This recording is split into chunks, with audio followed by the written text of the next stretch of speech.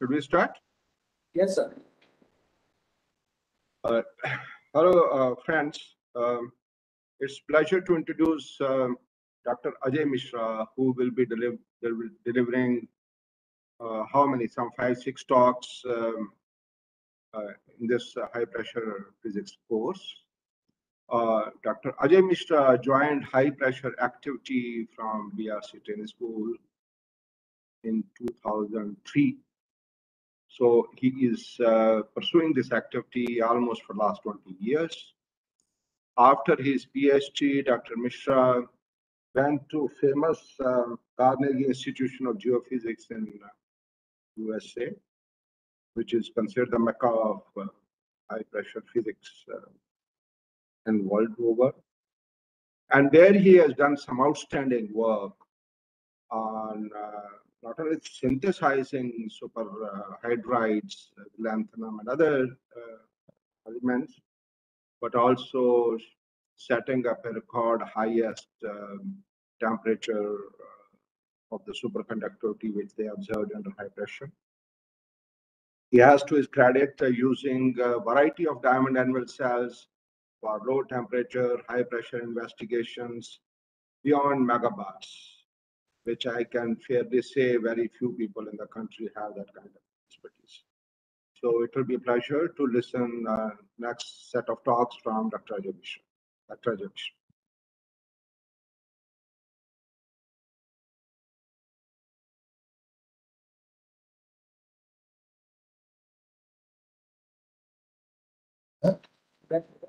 Yeah.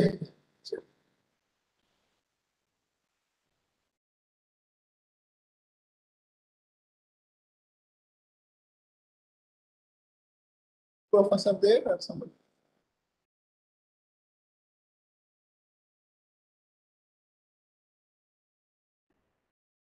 So am I audible?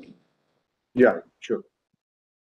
So first of all, let me thank Dr. Sharma for introducing me, and the patron for this course, Dr. R. Chidambaram, and of course my mentor, Dr. S. M. Sharma, for initiating this high pressure physics course online, which will be really very helpful and very useful for the condensed matter community working in the extreme conditions, especially the pressure and temperature, whether high pressure, high temperature, or high pressure, low temperature, or with compression itself.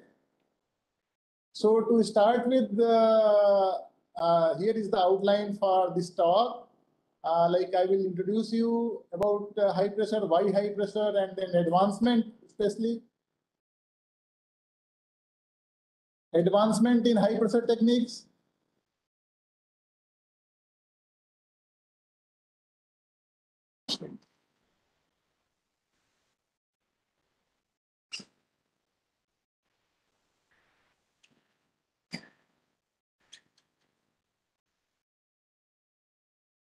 What happened? Some problem? There is some issue with this HDMI starting now.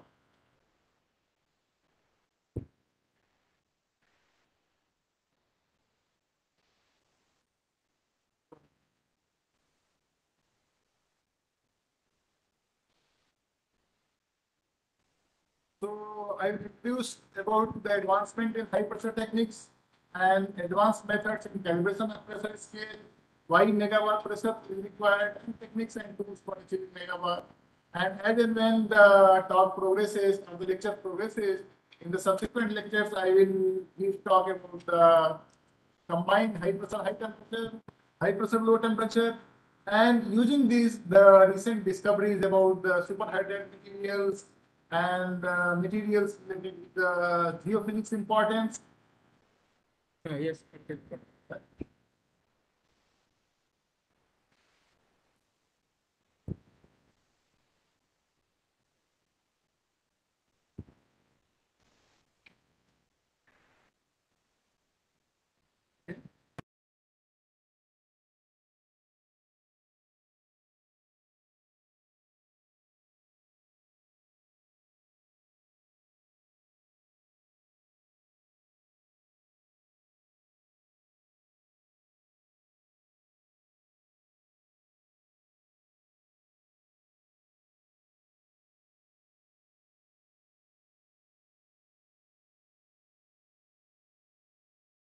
Some glitch.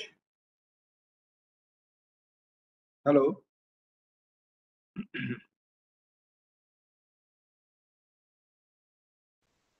There's some glitch or something. Yeah. Can I see the slides? So yeah, now it is okay. So, All right.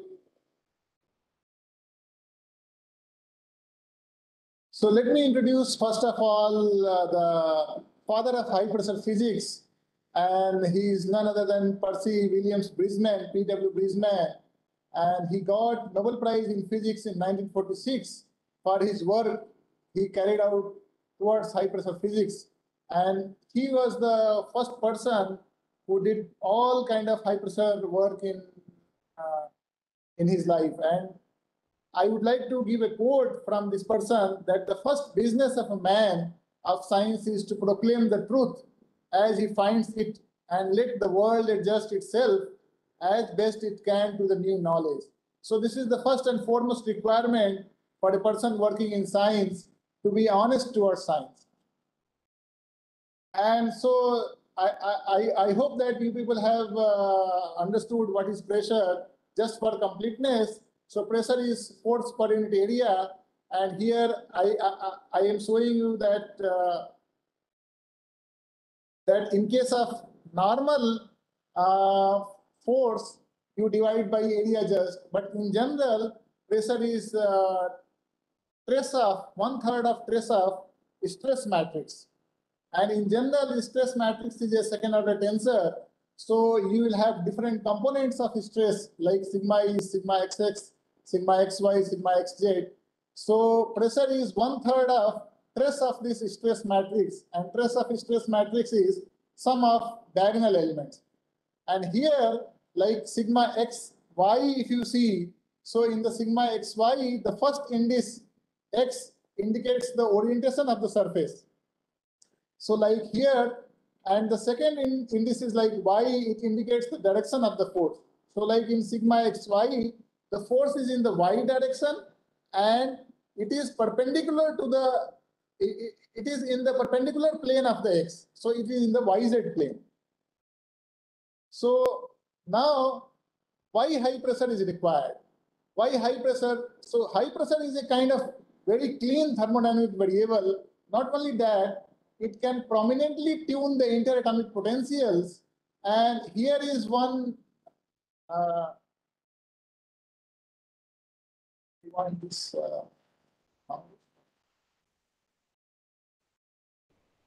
Like this? Yeah. So here is you can see the two atoms A and B, if they are far away. So two atoms A and B, if they are far away, the interatomic potential between them is very less. And suppose we are bringing them together from the infinite distance, then what will happen?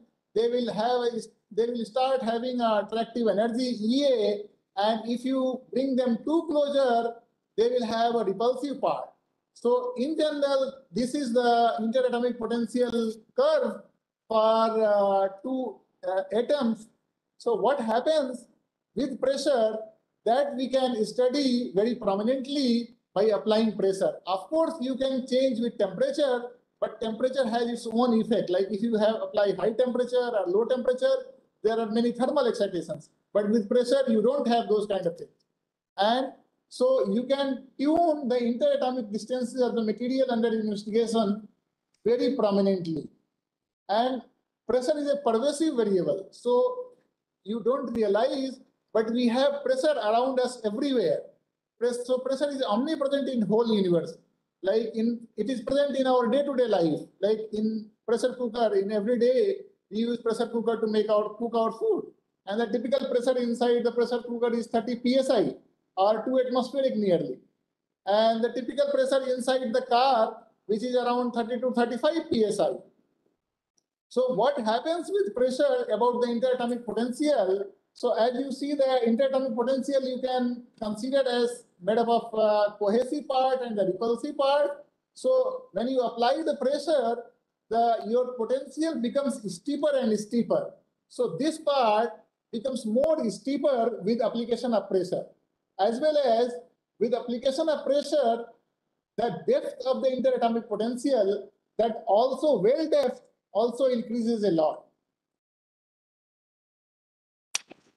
So here are the effect of pressures. Like I have given a few examples, like what pressure can do. So you all must be aware about the fine knee-type wheels, knee-type sandals, and the typical fine sandals, they have a pressure of 0.01 GPa.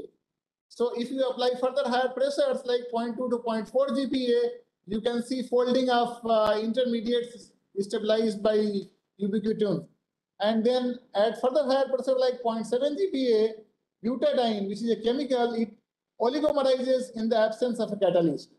At 1 GPa, we use KBr as a pellet, which is compressed to 1 ton per centimeter square for IR measurement. And similarly, in the different ranges, like if you go to 4 GPa, you can have significant deep end occupation for cesium. At 7 GPa, nitrous oxide NO2 can transform into NO plus and NO3. At 10 GPa, our ice melts at 400 degrees Celsius. At 16 GPa, around iodine metallizes. At 39 GPa, lithium atoms chain form pairs. And at 60 GPa, we can have symmetric hydrogen bond in ice 10. We all know that ice has different kind of crystal structures in different pressure and temperature phase diagrams. And oxygen, which is gas at ambient pressure and temperature, it metallizes at 95 GPa. So you see how much changes of 100 GPa pressure can do. And at 150 GPa, this polar H2, that non-polar H2 becomes polar and it starts giving IR signals. And of course, hydrogen is supposed to be metallized at much higher pressures. And we know that at Earth's core, the pressure is 360 GPa. So pressure can do a lot for our understanding and for our existence.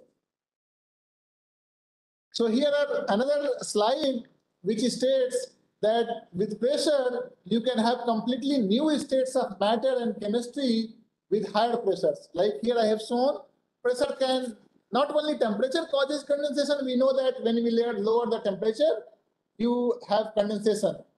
With pressure also, you can have condensation of the phases, like you can condense the gas to make it liquid. And if you apply further pressure, there can be bonding. So you can make gaseous solids actually. So you can have bonding in the material. And if you apply further pressures on the bonded materials, you can make them better packed materials. And not only that, even with pressure, you can ionize materials.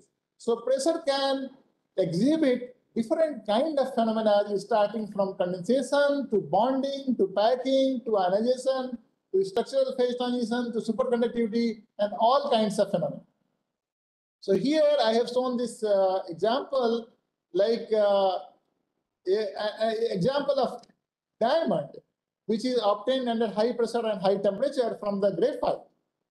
Like we all know that graphite is also made up of carbon and diamond is also made up of carbon.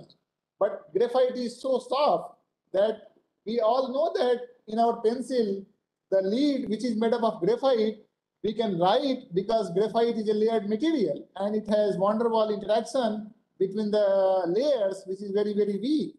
While diamond is the hardest material existing on the earth. And ice 10, which is obtained at high pressure, is a symmetric hydrogen bonded phase.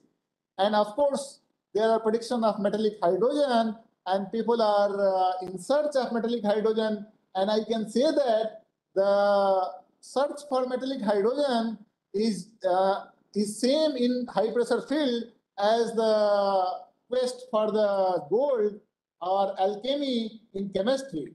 Like people started whole chemistry to make gold. Similarly here, whole high pressure is moving forward, whole high pressure field is moving forward to metallize the hydrogen. Like we all know that hydrogen belongs to the first column of the periodic table. So all elements below the hydrogen are metals like lithium, sodium, but hydrogen is not metal at ambient conditions. So it should metallize. And with not only that, with high pressure, you can make electrides. So visually, what are electrides? Electrides are basically where the valence electrons, they come into a cavity and they become localized. So they act as an anion. And these are very different, beautiful forms of localized electrons acting as an anion. So pressure is like pervasive all everywhere, like starting from the bottle of Coca-Cola to gaseous bottles in Earth and in planetary interiors and everywhere. And here I will like to delve on the energy scales, particularly with compression of energy based on the low G molecules such as nitrogen. Here you see the energy with the 1 kilobar, the P delta V term can be supplied of the order of 1 milli electron volt. While if you increase to further higher pressure like 1 GPa, the energy supplied is of the order of 0.1 electron volt. At 1 megabar, the energy becomes comparable to electron volt. And if you go to the terapascal pressures, the energy becomes comparable to tens of electron volts. If you go further higher pressures like in gigabar pressures range, the energy becomes of the order of kilo electron volt. So these kind of energies leads to significant changes in bonding structure and properties of the materials, and that leads to materials with very unusual properties which does not exist at ambient room temperature conditions. So these are the different tools by which one can produce pressures, either by large volume presses or by diamond anvil cells or gas guns or laser G machines, and of course in the nuclear explosions. So another very hot or important topic for the high pressure is the quest for structure and composition of our Earth. We all know that Earth has different layers. We all know that Earth is made up of mainly 3 layers: mantle, like crust, mantle, and the core. The very first layer is crust, then mantle, and then the core. So how the pressure inside the Earth varies and how the temperature varies and what kind of materials are there inside. We all know that whatever minerals we found, it is found in the Earth's core, like Earth's mantle and Earth's core. So we in our laboratory, we can mimic conditions similar to inside Earth, similar to the interior of the Earth, and we can directly try to understand what is happening inside Earth. So we can understand the dynamics as well as structure and composition of the Earth. Like we know that there are different layers like D double dash layer and this transition zone. So these are very important. They play a very important role in understanding the seismic activity and other different things of the Earth. So as and when I go in the lecture, in the different lectures, I will tell you more about the high pressure and high temperature conditions inside Earth. Like we know that as you go from top crust to the Earth's interior, the pressure increases up to almost 360 GPa, and similarly temperature also increases. So it is very, very important to understand with simultaneous high pressure and high temperature studies the behavior of materials to know the exact composition and structure of them. So now I move to advanced high pressure experimental methods. So I understand that in previous lectures, you might have learned about the basic techniques for generation of high pressure. I understand that Dr. Himanshu Poswal have taken many lectures on generation of high pressure, pressure measurement, and calibration of pressure scales. So I will skip these things and I will go basically to the advancement in these techniques. So we know that static high pressure can be generated either by using large volume presses that is also called multi-annual apparatus and diamond annual cells. So let us see what is this multi-annual apparatus is. So you might have learned something about the multi-annual apparatus is Dr. Himanshu's lecture. So here I have, just for completeness, I have stored that multi-annual apparatus can be of two types. Yeah, like one is dia type that uses 6 annuals to compress a cube. Like here you see two from left and right, and two from top and bottom, and two from other directions. So 6 annuals that compress a cube, sample geometry in a cube, and another geometry is 6/8 geometry that uses 8 annuals, like 1, 2, 3, and 4, and 4 on top of it, where sample is in the form of octahedra. So in both cases, a large hydraulic press is required to drive the anvils together. And that's how you generate higher pressure. So like, what are the parts of a multi-annual press? So this is a cartoon or figure for a typical multi-annual press, where it has 3 main components. So very first part is hydraulic press that provides the force.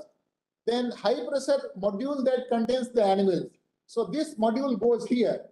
So this high pressure module is a very involved and time consuming task to prepare with help of 8 truncated cubes. You make the sample chamber and sample geometry, and inside this cube, you use this sample assembly for loading sample material.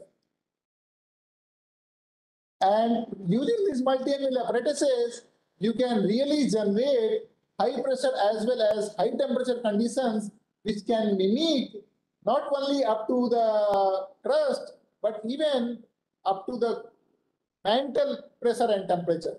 So I will show you in the next what are the advancements in these multi-annual apparatuses, like what are the recent advances in the high pressure generation in multi-annual apparatuses using sintered diamond annual cell.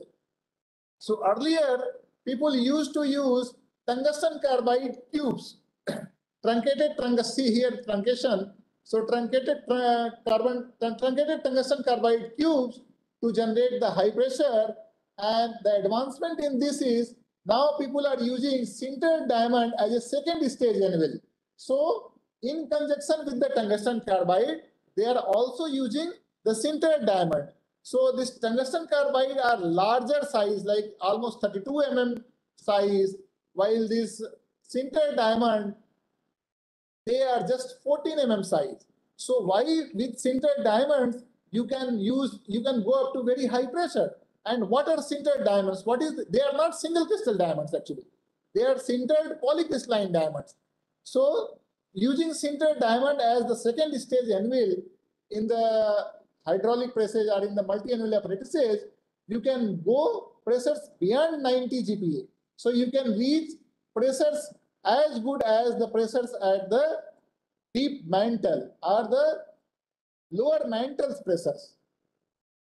So what is there? These sintered diamonds, basically, their density is higher. The density of sintered diamonds is higher than even the density of diamond. And that is basically because these sintered diamonds are made up of fine diamond powder with cobalt as binder. So due to the presence of cobalt, their density is higher.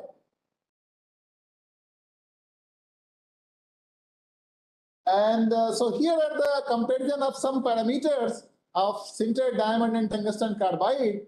Like the compressive strength of sintered diamond, if you see, it is higher than 12 GPa. While in case of tungsten carbide, it is less than or equal to 6 GPa.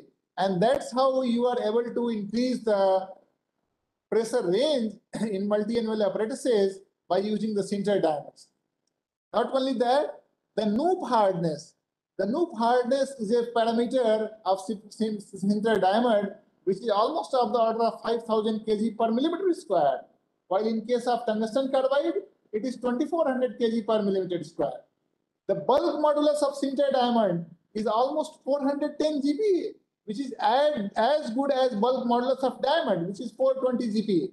So sintered diamonds are really sintered polycrystalline diamonds are really very good materials used in these multi-annual apparatuses to increase the pressure range from 30s, 40s up to hundreds of GPa. So the effect of cobalt binder on the elastic properties of sintered diamond is that what we want, that we want lower content. Lower is the content of cobalt, higher is the elastic stiffness of sintered diamond. So we want cobalt as a binder material in the single crystal, in the sintered polycrystalline diamond, but less amount of cobalt, so that its elastic stiffness can be increased more. So to increase the further quality of sintered diamond, we want sintered polycrystalline diamond made up of less cobalt binders. So that increases the efficiency of pressure generation in multi-annual apparatuses. And of course, there are other effect of other parameters like effect of surface roughness. So smaller the surface roughness of sintered diamond, higher will be the efficiency of pressure generation in the multi-annual apparatus. So it is very important, like how the sintered polycrystalline diamonds are made. So that governs the efficiency of high pressure generation in multi-annual apparatuses using the double stage annuals in multi-annual apparatuses. And here is a graph showing the pressure achieved, and at room temperature, this is the load applied using the hydraulic ram. So this is the measurement done in the dia type MA speed 1500 multi-annual apparatuses. And you can see here that even in very like 2008 or 10, they have achieved pressure of almost 90 GPa using the sintered diamond, sintered polycrystalline diamonds of 14 mm sintered diamond cube, the multi-annual assembly. So this was carried out in like Ito et al. In EPSL in 2010. And here is what I was talking about, the Knoop hardness. So Knoop hardness of different materials, comparison of Knoop hardness. So Knoop hardness has a definite relationship with the maximum pressure achievable. Like here is a graph showing the Knoop hardness of different material like tungsten carbide, sintered diamond, and single crystal diamond. So if you see tungsten carbide as a material which has Knoop hardness of the order of 2400, and the pressure achievable is in the range of 31 GPa. While with the sintered diamond, sintered polycrystalline diamond, you have Knoop hardness of the order of 5000 kilogram per millimeter square, and the pressure achievable, highest pressure achievable can be up to 150 GPa. So this is the highest that can be achieved.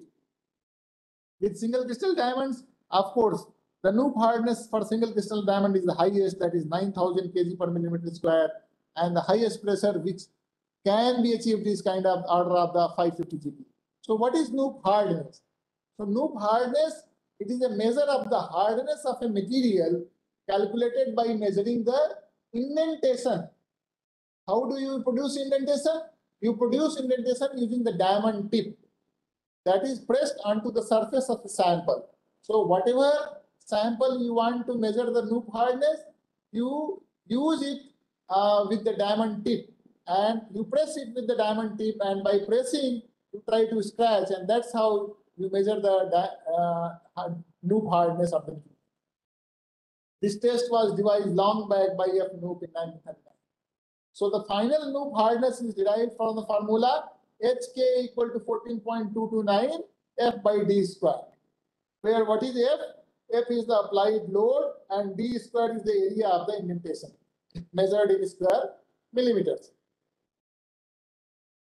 So although by using this second stage annuals of sintered polycrystalline diamond, we can reach up to beyond 90 GPa and hundreds of GPa, but there are many challenges using these sintered polycrystalline diamonds.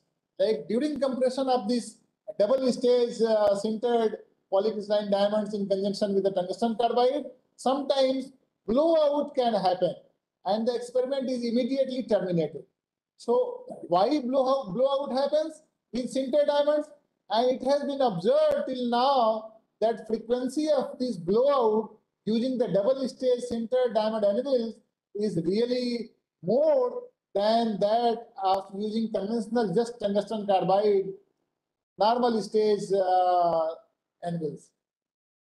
So of course, the pressure comes at a cost. Like you are achieving higher pressures, but that comes at a cost. So what could be the reason? The reason may be a larger pressure gradient to the pressure medium, because I think Dr. Himanshu might have explained to you in the sample assembly, we use pressure medium and gasket to make the sample chamber in the octahedron assembly. And so what is the remedy for this?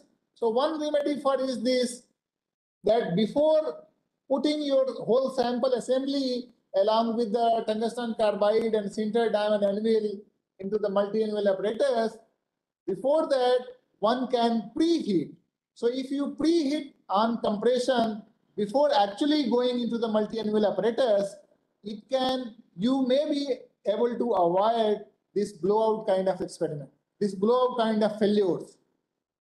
And another thing is that quality of the sintered polycrystalline diamonds are also very important. They play a very important role. Like the way sintered polycrystalline diamonds have been manufactured or made, it is very, very important. What is the method which has been applied to make these sintered polycrystalline diamonds? So even like I can show you here the failed sintered polycrystalline diamonds which have subsidence here. Like you see here on their edges, they have subsidence. Here they have subsidence. So they failed here actually. Actually, there should be just truncation here, but you see these things, so they have a like subsidence here. So this failure analysis showed that the subsidence in the sintered polycrystalline diamonds caused the pressure drop and blowout. Therefore, it is important to the quality of sintered diamond anvil to generate higher pressure using these multi-anvil apparatuses. Also, a large high-quality sintered diamond cube is necessary for a larger sample volume. So our aim is to increase the size of the sintered diamond polycrystalline diamonds, as well as to go for the better quality sintered diamond cubes. But in case of using the large volume presses or multi-anvil apparatuses, the major drawback is this bulkiness. So these apparatuses are very bulky in nature, and often they lack in situ investigation. So you cannot do in situ characterization like at beam lines, in situ XRD investigation, or in situ gamma optical investigations with these multi-anvil apparatuses. So you always have to do ex situ, like you synthesize or make the material under high pressure, high temperature, or you give the material the very high pressure, extreme conditions and temperature, and then you retrieve the material. Again, the retrieval of material is also a very tricky and very involved task. So you have to disassemble the whole assembly, sample assembly and cubes, and more often than not, these cubes which are used, they often go bad in 1 or 2 runs. And then you take the octahedron or cuboctahedron out of that, and you again open this octahedron or those octahedrons are broken, and then you take the sample out of that and you characterize ex situ. Ex situ means either you do some SEM analysis like or through XRD or through optical investigation, you can characterize the materials, and then you understand the behavior of material ex situ. But many often these in situ investigations are very important, and they are very, very fast. So for in situ investigations, diamond anvil cell are the tools, or the diamond anvil cells are the devices which we quite often use. And diamond anvil cells are not bulky. So they, unlike the large volume presses, which are very bulky and they require very voluminous efforts for performing high pressure experiments, the diamond anvil cell example of opposed anvil cells, like Himanshu might have told you, and they are very handy and easy to operate devices. These devices, even you can hold in your palm. Like here, this is a symmetric type of diamond anvil cell, and this one is a modified Mao belt type of diamond anvil cell. So in these two cells, the force application of force mechanism is different. Like here, in case of symmetric diamond anvil cell, you use the spring in conjunction with the belly washers to apply the load or to bring the diamond anvil together. In case of modified Mao belt type of anvil cells, you use this lever arm assembly to apply the force. So using this lever arm and this nut, you apply force together and make these diamonds on the piston and cylinder force each other. And here is the blowout view of the diamond anvil inside the symmetric type of cell. So you can see here a typical diamond anvil, opposing anvil, and a gasket seat in between. So what we do, that inside gasket seat, inside the metal gasket seat, we make a mark with the diamond and make our sample chamber, which I understand that Himanshu might have told you. So the behind this diamond anvil cell, the important things, the things which are making it happen are the diamonds. You know, diamonds are forever. So how do you get the best quality diamonds? So in order to get the best quality diamonds, you basically compare their second order Raman spectra. So here, this is a second order Raman spectra from a natural diamond versus a diamond with the C12 isotope. So you can see that diamond with the C12 isotope has higher signal to noise ratio in the second order signal peak and background than in case of natural diamond versus background. So if you see the natural diamond is second order peak versus intensity of second order peak versus the background is just of the order of 1.2, while in case of isotopically substituted C12 diamond, it is almost 1.5. And it is very, very important that diamonds are available, and this diamond anvil cell was discovered in 1958. So why we are able to go to very high pressures using diamonds? Because diamonds are the hardest material and they have very, very high strength. Their thermal conductivity is very high. So some of the property which we use here, some of the property can be nuances also, but as the talk progresses, I will tell you how to counter those things.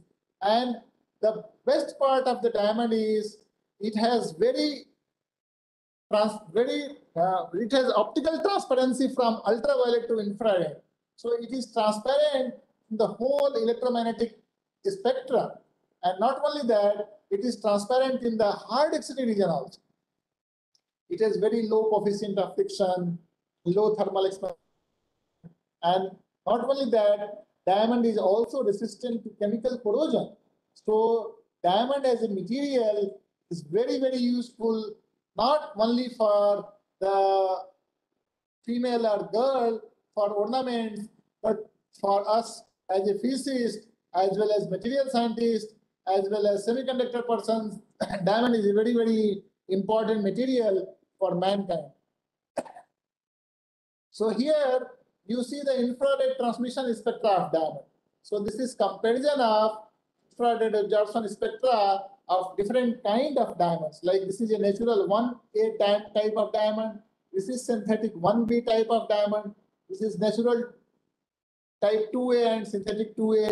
So you can see that type 1A diamond, which have more nitrogen impurity, they have absorption bands, while synthetic type 2A diamonds, they are very transparent for the far IR spectrum or UV. And So you generally use type 2A diamonds, which are less in nitrogen impurity and very pure. So it is very, very important from high pressure experiment point of view, that what kind of experiment you are planning. Whether you are planning a structural investigation experiment, you are planning an optical experiment, you are planning a experiment from measuring some properties like resistance or conductivity or optical conductivity or something else. So depending on that, you choose the diamond, you choose the cells, and you perform your experiment. So next is, let me tell you something about the diamond anvils. So here, this is the blowout diagram of the diamond anvil. So you see here, this is called table of the anvil, which sits on the backing plate. And this is called the girdle of the anvil. And this is called the cullet of the anvil. So what we do, that generally, this is a dual cut of anvil. So what we do generally, like we take the jewel cut diamonds, which has very fine bones, and we chop off their top to make the cullet of the order of, in the normal experiments, we generally use cullets with 0.3 to 0.4 mm sizes, and this 0.3 to 0.4 mm is 300 to 400 microns. So these anvils, one anvil, like one diamond anvil, is of the order of 0.3 carat, and these are used in normal high pressure experiments. So in between these anvils, we have this thin metallic sheet, and generally we use inconel steel or tungsten and rhenium, depending on the experiments and depending on the pressure ranges, and depending on the type of experiments, you can use different kind of metallic gaskets. Like if you want to do transport measurements, you need to have non-metallic gaskets. So using this diamond anvil, the in situ studies are possible because of its optical transparency, as well as because of it is transparent in the X-ray range. And not only that, you can use these diamonds to laser heat, to increase the temperature of the material inside the sample chamber at simultaneously at high pressure conditions. So, but the point, another point which I want to make you caution, that diamond is not a stable form. Diamond is metastable at RTP. So when heated above 600 degrees Celsius in air and in oxygen, it turns black and reverts to white on heating above 1500 degrees Celsius. So one has to be very, very careful while doing high temperature experiments at high pressures using diamond anvils.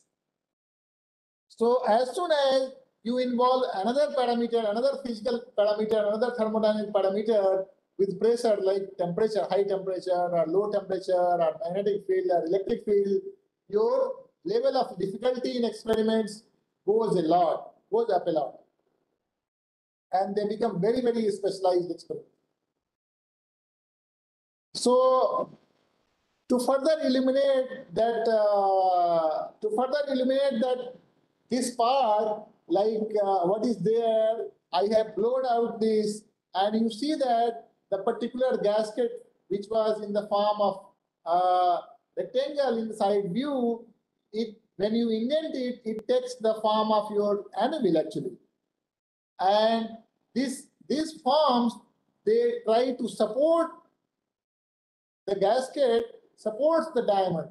So gasket is a very important discovery in the field of high pressure science, high pressure experimental science.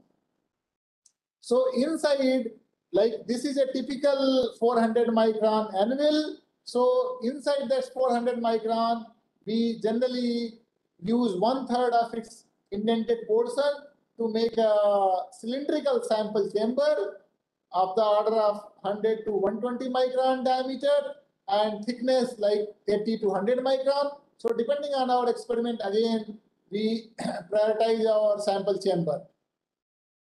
So inside sample chamber, you can have a pressure marker like ruby ball, or just one Ruby platelet, and then you use, of course, pressure transfer medium for having hydrostatic pressure inside at the sample, and you put your sample inside the sample chamber, and then you apply pressure using the force driving mechanism. So what kind of pressure distribution is there inside this diamond anvil? So this is a typical cartoon which shows, like here you see like pressure distribution over the area of elastic contacts. Like this one, first one is for a conical indenter for which lambda equal to 1/2, and the second one is for a sphere which touches smoothly, and the third one is for cylinder for lambda equal to p. So see the pressure range. This is the radius of contact area for the 300 micron, like from this 0 to 150 and minus 0 to 150. So you see that if your indenter is of the cone size, the pressure is higher at the touch point at the center, and it falls from center to the periphery in this way. But if you have an indenter of the spherical shape, like lambda equal to 1, so your pressure is like this. But if you have a cylindrical shape, your pressure distribution inside your sample chamber is like this. And these are the list lines of equal shear stress ratio for a nearly conical indenter. So you see that on all these lines in the sample chamber, the shear stress will be equal on these lines. So these are like the equipotential surfaces here. These are equi-shear stress lines. So inside the sample chamber, you have a circle where the stress will be almost equal. But what happens, like you see here, like the density of the stress lines are more at the edges. So this distribution is for normal kind of anvils.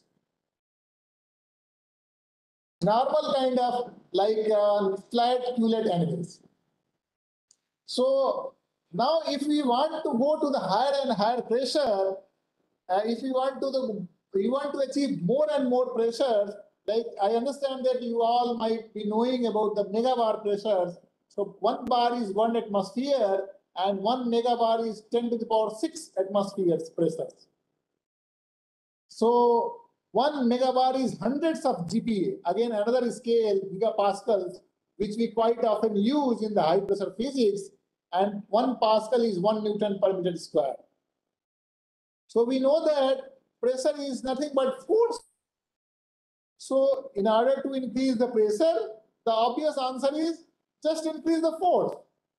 But the F maximum pressure which can be applied on diamonds, it depends on like your cell design or your mechanical design of your cell assembly and the force applying mechanism, like by the mechanism by which you are applying the force on the anvil.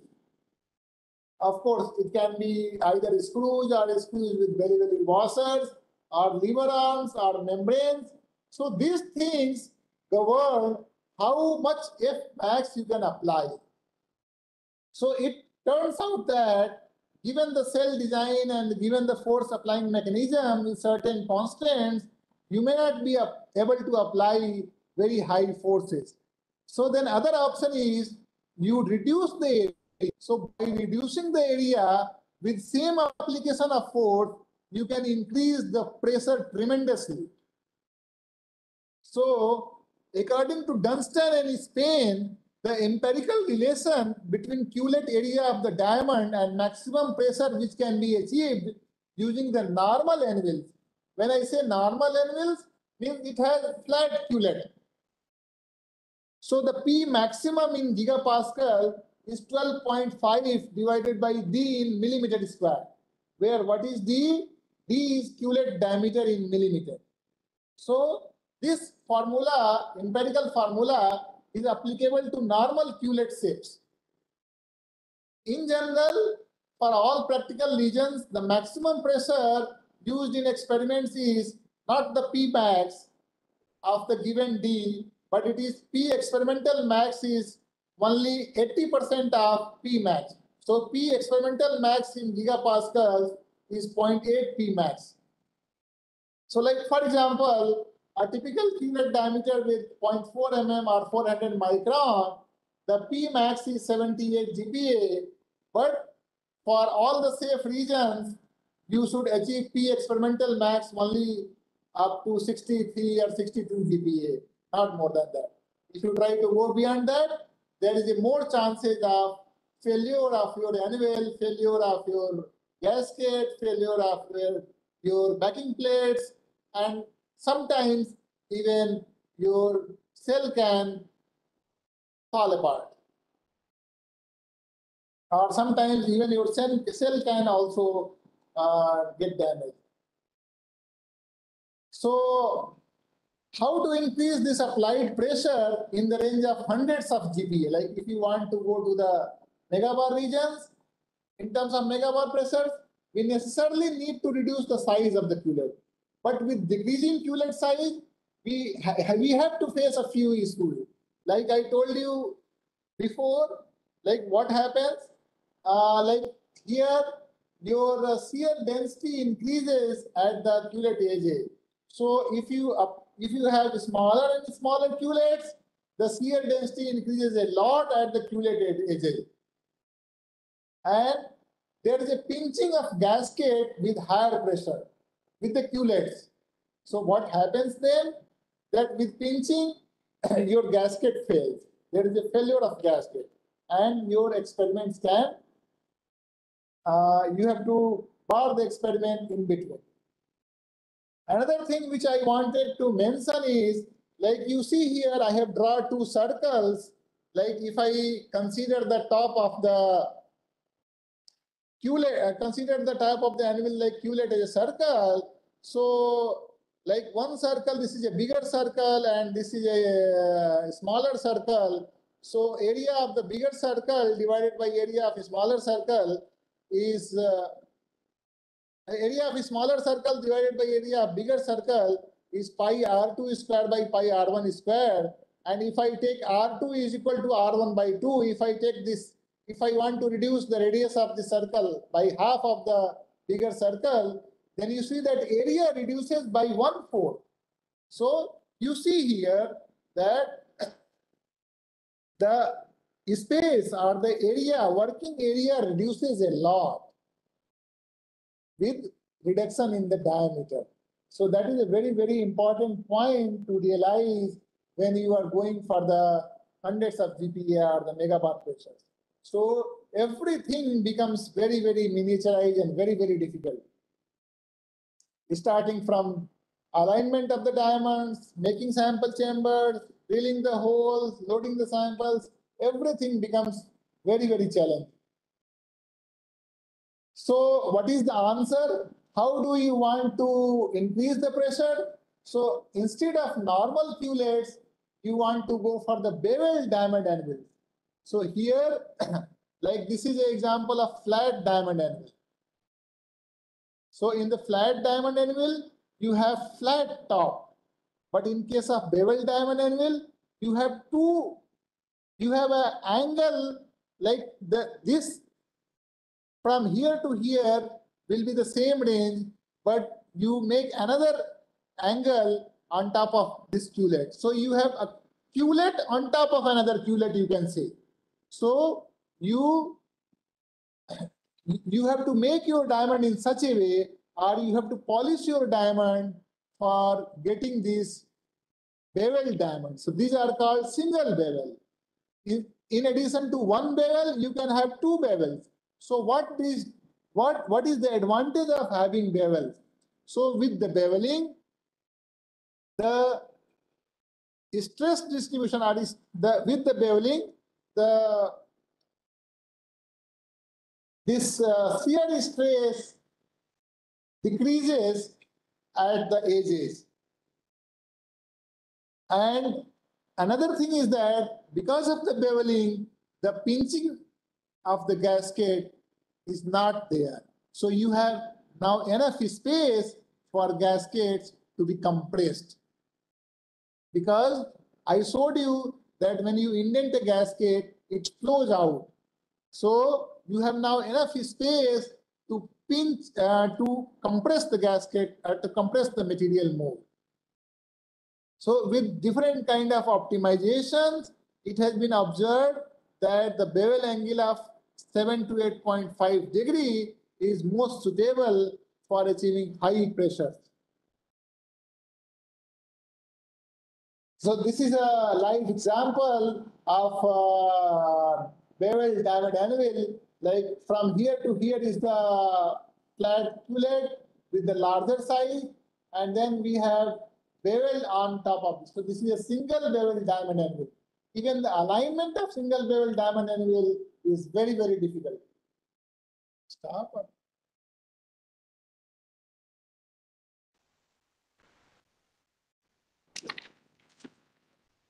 Done. I can start. Okay, so let me show one more slide maybe. So here is the characteristics of beveled anvil.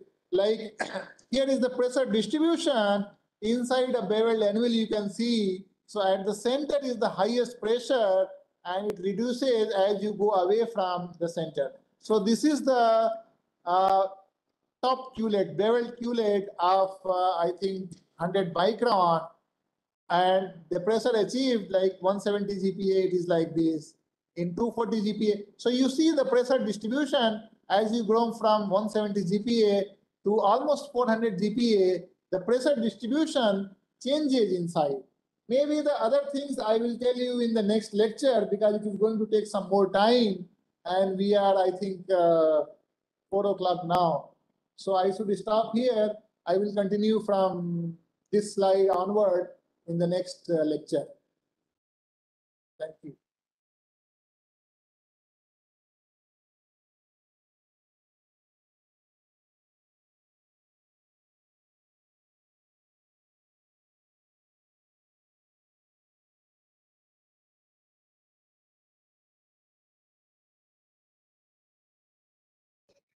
There are some questions. You may like to take some questions.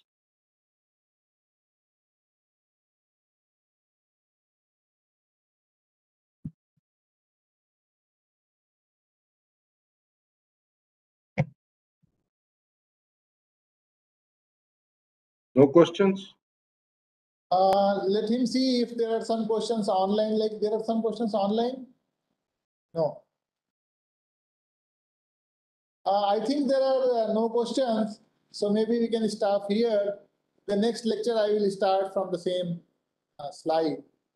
And I will talk about the high pressure and high temperature experimentation and intricacies involved in those things.